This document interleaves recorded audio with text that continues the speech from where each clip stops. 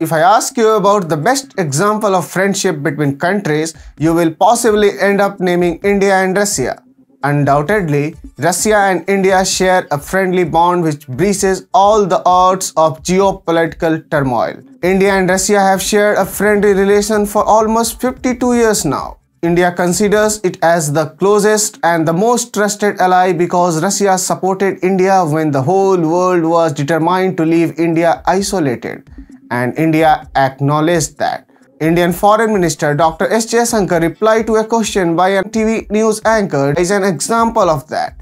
When asked about India's wild trade with war and supporting Russia, he schooled the anchor by saying that Russia helped India when the whole West decided to support a country that promotes terrorism. The Indo-Russia Friendship Treaty of 1971 is the manifestation of that friendship. That is why one section of geopolitical scholars believe that India's stand on ongoing Russia-Ukraine war is less neutral foreign policy and more tactic support to the all-weather friend. However, it is a matter of debate. Still, India and Russia share a strong bond that they both desperately need, especially in recent times. From time along, we have heard statements from both sides that call for praises of each other and cravings for strengthening of the relation. And now, India is going to get an offer on 5th generation aircraft manufacturing. The recent development around 5th generation aircraft are crucial for both the countries and needs a deeper analysis. Hi and welcome to TFIPost. I am your host Pratyush Madhav. Let's begin with the video report.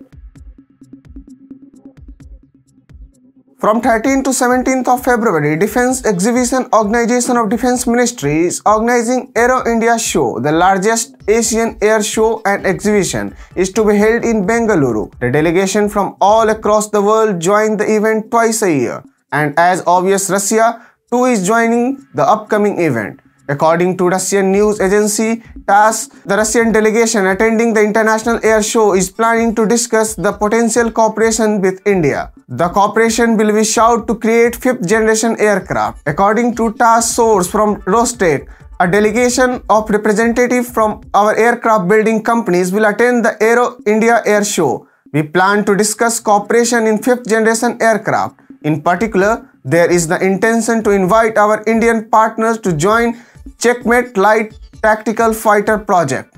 It is interesting to know that the show of 2021, Russia featured over 200 military products, thereby making it an active partner of the event. The Checkmate fighter is the derivative of Su-57 Phelan, a 5th generation aircraft. It is a light tactical aircraft LTA, also known as Su-75 Checkmate. The fighter jet is 46 feet long and 39 feet wingspan. Also known as Su-75, Checkmate is single-engine aircraft that was first showcased in Mask Air Show near Moscow in 2021. Later in Dubai Air Show, it was showcased for the first time in the foreign land. Checkmate is expected to take its maiden flight in 2023, while the serial production will start from 2026. The aircraft is lighter and cheaper than other modern compact jets like F-35. The aircraft has 7,400 kg armament carrying capacity, a speed of 2,200 km per hour and 2,800 km range. Although the range is little less than previously stated, it is still impressive and will be accomplished using external fuel loads. As far as its capabilities are concerned, it will have a maximum speed of Mach 1.8, which means the jet has the maximum speed of 1.8 times the speed of sound. Let's understand the whole game of aircraft production and its competition. 5th generation aircrafts are fighter jets inbuilt with technology of 21st century. The first aircraft of such a generation was introduced by United States, the F-22 Raptor, which entered service in 2005. The characteristics of 5th generation fighter are not only universally agreed upon, and not every 5th generation type necessarily has them all. However, they typically include stealth, low probability of intercept radar, agile airframes with super crisp performance, advanced avionics features, and highly integrated computer system capable of networking with other elements within the battle space for situation awareness and C3, command, control, and communication capabilities. There are only 16 fifth-generation aircrafts, among which some are still under manufacturing process. The major countries that are in competition of supremacy in fifth-generation fighter jets are United States, China, Russia, Turkey, South Korea and India. India is working to produce its first fifth-generation fighter jet AMCA by 2030. AMCA is being manufactured under the joint venture of India and Russia. If we look at fifth-generation aircraft of Russia, the first one was Su-57. India and Russia started a joint venture to manufacture FGFA West on Su-57. But in 2018, India withdrew from the deal. According to India, it was expensive, poorly engineered and powered by old and unreliable engines. While cancelling the deal, India assured to accept when Su-57 joined the Russia Air Force. Now, Su-75 Checkmate is a new derivative of Su-57 and is considered by many defense experts as one of the best aircraft in the world. So, Russia is actually looking to carry on the previous deal with the new fighter jet. There are many angles to the story. First, India is continuously working in the direction of self-reliance. The Atmanirbhar Bharat and Make in India initiative are proving to be successful. India is not only manufacturing but also exporting indigenous defense equipment. India has recently joined the club of nations with aircraft carrier manufacturing capability. India had also been successful in manufacturing a complete indigenous aircraft called Tejas. Just recently, Asia's biggest helicopter facility was inaugurated by Prime Minister Narendra Modi. Secondly, indigenous manufacturing will reduce imports, and Russia, since long, has been a major supplier of arms and ammunition to India. There was a time when it stood almost 74%. Now it had reduced to 35% as of 2022. Since then, imports have only reduced. The third is that in the ongoing war, India stands neutral, but somehow India believes that Russia is in between a crisis that will eventually escalate once the war is over. So, remaining dependent on Russia blindly is not going to work. But as India could join US after reducing the dependencies on Russia, India needed a reliable partner that is not inclined towards USA, and France is the one such country. So India increased its bilateral dealings with France, and as a result, the defense trade along with others is soaring.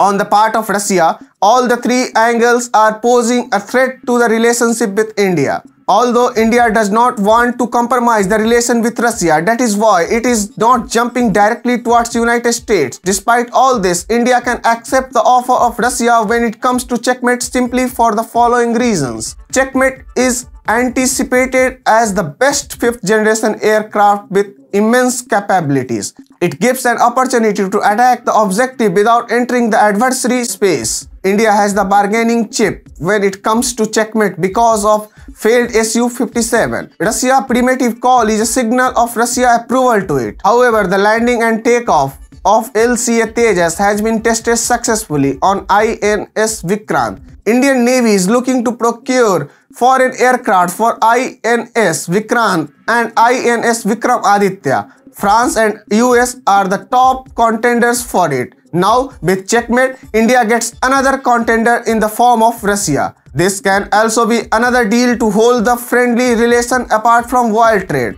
as despite a tremendous hike in oil trade, China and Turkey have become the biggest trading partner of Russia. Russia's increasing dependency on China is actually a threat to India. In today's Asia, the competition of domination is between India and China. Moreover, being one of the biggest markets and manufacturer who wins Asia will prove to be the greatest power of the world, and China, being aware of Russia's economic fragility, is eyeing to make Russia dependent on itself and thereby using its military strength. If India takes the deal and manufactures the checkmate in India with the full capacity, it may turn out to be the biggest manufacturer of fifth-generation aircraft. And since fifth-generation aircraft are not easily available for all the countries, manufacturing in India will also increase the credibility of the aircraft, and hence it may get interest from other countries as well. Apart from all other reasons, the aircraft is expected to be the most affordable fifth-generation aircraft in the global armed market. If we look at some of the limitation of Russia, we find the sanction imposed on Russia because of war in Ukraine has made it difficult for Russia to procure critical technology required to produce large volume of sophisticated combat sensor with microprocessor systems. Developers are facing financial issues. They are actively looking for foreign partner to fund this program, and obviously India is one of those partners as India's economic growth has been tremendous in the recent years. Russia needs to boost its defense sector that is witnessing a decline after commencement of the war. In order to understand the anticipated move of India, let's sum up the detail. Firstly, India has an edge in this project because of geopolitical turmoil and relationship between the countries. Secondly, the aircraft is effective and affordable and comes with immense possibilities for India.